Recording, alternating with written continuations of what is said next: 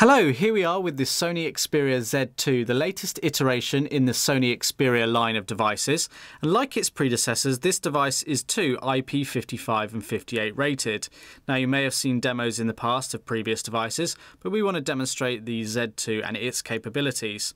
Now, with the IP55 and 58 rating, it means it can be submerged in water for up to 30 minutes at a depth of 1.5 meters. And that's fresh water, not seawater.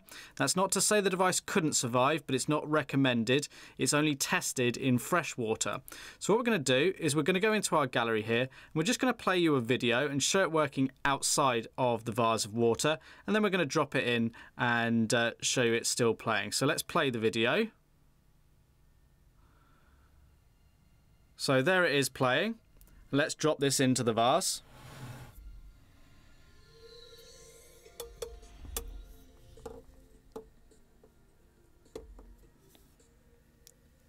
So there you go. You can see the phone is fully submerged.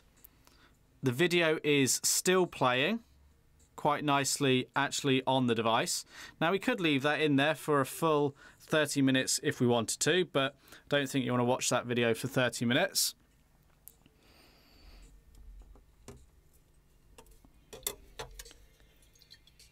Here we go. Here's the device then. Proof that it's been in the water. It's still dripping. And the video is still playing. We can control the phone.